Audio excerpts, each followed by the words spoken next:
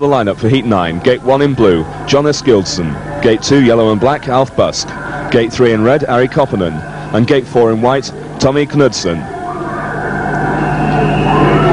And so this Brummies pairing yet to achieve a heat advantage. In fact, only one heat advantage to the Brummies so far, but only 2 points down after 8 heats. Up against Knudsen and Busk. Well, Knudsen 3 points so far, and Alf Busk 7 paid 8. Busk replacing Charlie McKinnon in this one. So across the gate, Gildson, Busk, Koppanen and Knudsen, and it's the Bees first and second, and a tussle there between Alf Busk and Jonas Gildson, with the Dane coming off worst. In fact, 2 Danes in that incident. Jonas Gildson comes off onto the track, and the referee's decision there is that Jonas Gildson will not be taking part in the rerun of Heat 9.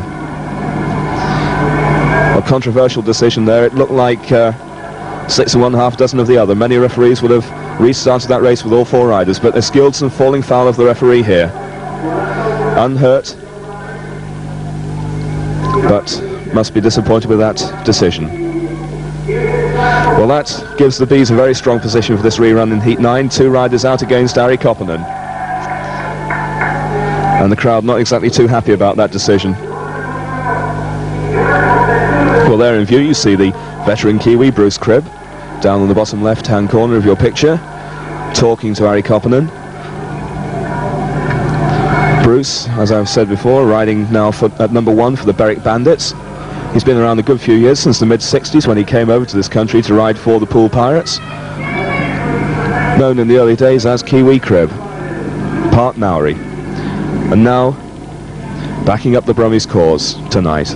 And there you see the man in blue, Jonas Gildson, being advised by the Birmingham promoter, there in the blue rally jacket, Dan McCormick, that his place in Heat 9 is gone.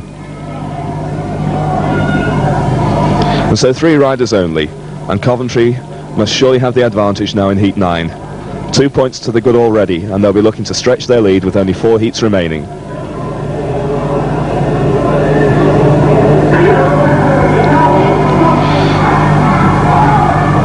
And so Ari Koppanen in red, charged with the duty of winning his first race tonight. Otherwise the Brummies will slip further behind. Yellow and black, Busk. Red, Koppanen. White, Knudsen. And the Bees taking full advantage of the Brummies' lack of riders in this one. Busk back in third. Sorry, Koppanen back in third. Koppanen, though, trying the outside line, finding the grip, finding the dirt on the outside line, thrown out by the riders on the inside, giving him the extra speed. And on that second turn, just powering his way past Alf Busk. And so a 5-1 is reduced to a 4-2. Still good news for the Bees, though. Still will only be a 4-point lead. That's the most there will have been between the 2 sides so far this evening.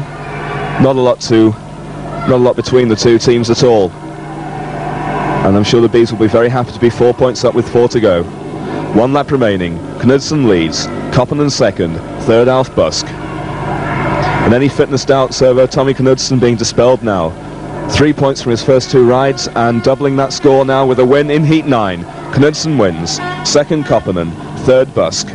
No 4th finisher. A 4-2 to the Bees in Heat 9. And that's their 4th 4-2 of the evening. It opens the scores now to Birmingham 25, Coventry 29.